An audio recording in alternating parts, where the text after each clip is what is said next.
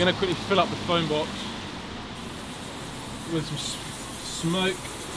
As soon as that bus comes now, we're going to get the shot. Hold still, Greg. Yes guys, what is going on, and welcome back to another YouTube video. So typically when I go and do my photo shoots in London, for example, I don't really ever go out with a plan. I kind of just go out, go to a location and kind of just see what I can create.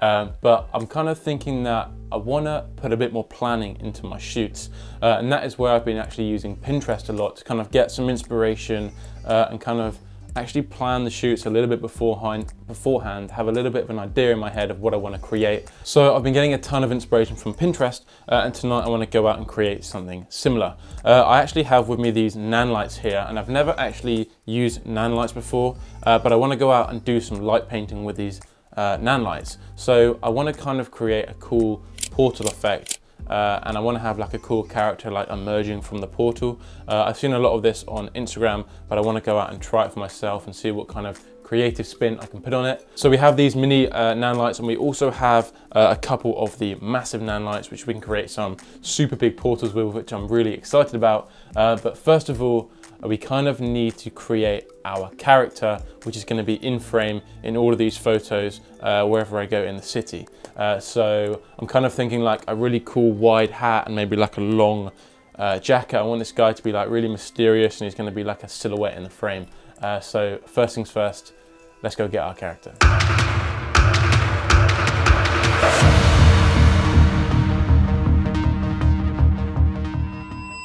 Alright, so boys and girls, here we are. We've arrived in the city of London, and somehow the weather today is absolutely perfect for this. We've got like a really nice low mist in London.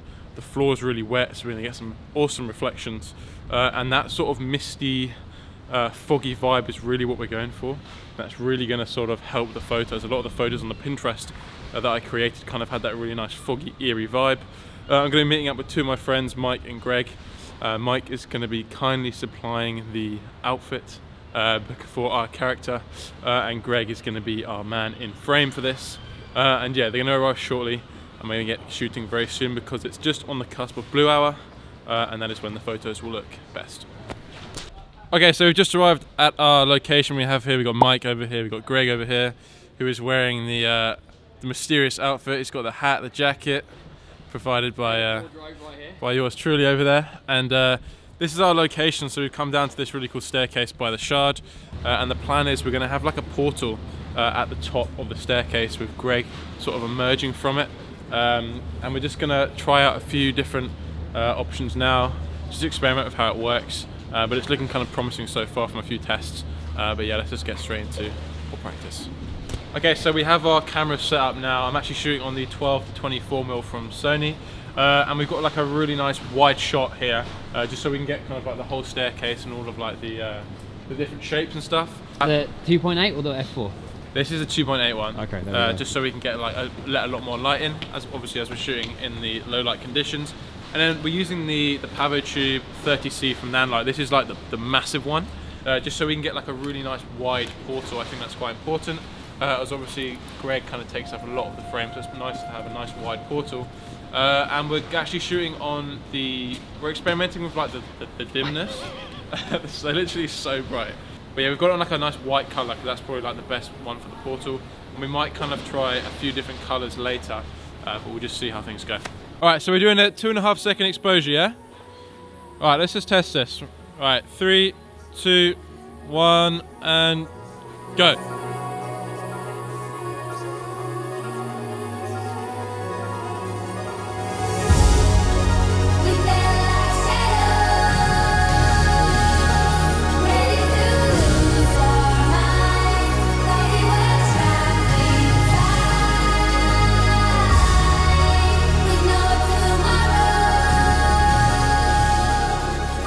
Okay, so we've just finished now at our first location. It went really well. That was kind of just to try out the actual process to see that it actually worked. And good news is that it does. So now it's got a bit darker now. We're going to go check out some more locations. I'm actually wanting to check out like a phone box. So I think doing one of these portals in a phone box would be like a really cool idea. But I'm really happy that it works. The Nanlites, they work really well for this. And yeah, fingers crossed we can get some more bangers, and let's just keep going.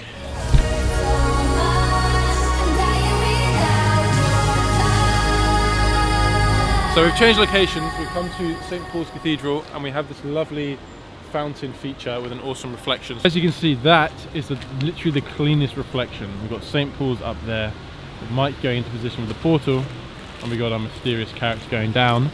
Then we have two setups here, as we said earlier, one of a frame over here and one of a frame over here. Mike's using the leading line of this, which is going to be really cool, and I'm using just the whole reflection itself.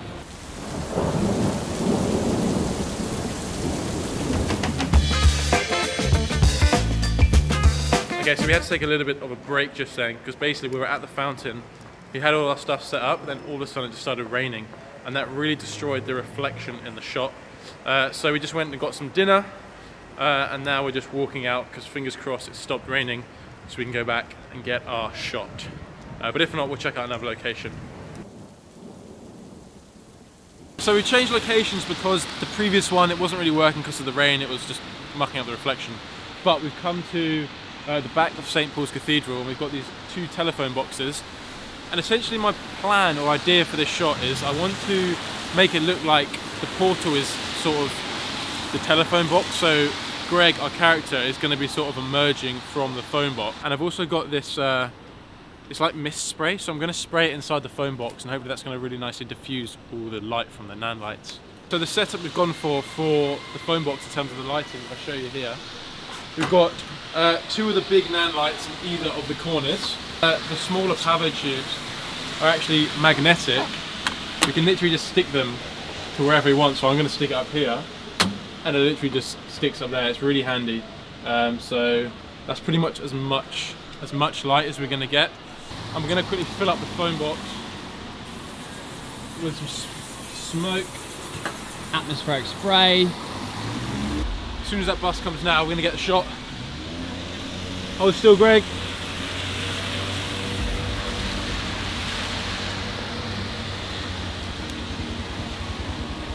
Jeez. So that was like a 2.5 second exposure. It was just, I would say it's just short enough for Greg to be able to hold still. You don't really want to go any longer than that because it just becomes really hard to get everything sharp. And it gave enough time to get a nice bus trail as well. So I'm really happy with those shots, and I think we're maybe going to go to one more location.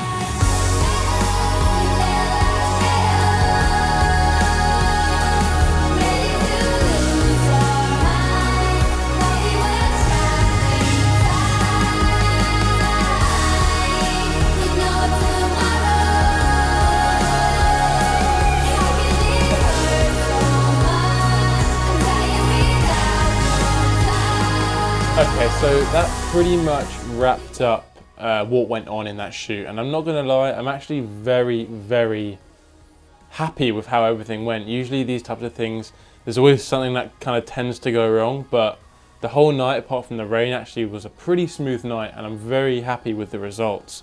Like, it didn't take too much trial and error to kind of understand how to do this, what settings to use, blah, blah, blah. We actually ended up going back to the St. Paul's reflection spot by the water fountain, but I didn't really get the chance to vlog too much of that, just because it was getting quite late. But that shot actually turned out super, super nice. I'll pop it on the screen now. I really love the fact that you have the complete crystal clear reflection. As before, there was rain droplets completely ruining it, so I'm really glad that we waited for the rain to go. But yeah, I really hope that you guys did enjoy this video. Maybe you found it useful or insightful, and hopefully it might encourage you to go out and try something similar. I'm definitely going to be doing more of these types of shoots in the future, and it was awesome getting to use these Nanlites. They're definitely something that I want to experiment more with, because as you guys know, I love doing light painting and night photography, and the lights kind of just add a whole different element of creativity to photography. So yeah, you can expect more videos like this from me in the future, and if this is the first time that you are seeing my videos on your screen, then feel free to subscribe to the channel. That would very much help me out, and if you did enjoy this video, please feel free to drop a thumbs up on the video. Also, feel free to go and check out Mike and Greg, who helped me out with this shoot. I really appreciated their help. It couldn't have been possible without them. And also, in case you're wondering, all of the photos that you saw in this video were in fact edited with my presets, so I'll leave a link to them down below in the description, along with a link to the Nanlites, where you guys can go and pick up some for yourself. But yeah, I think I'll leave things there, and I look forward to catching you guys in the next video. Peace.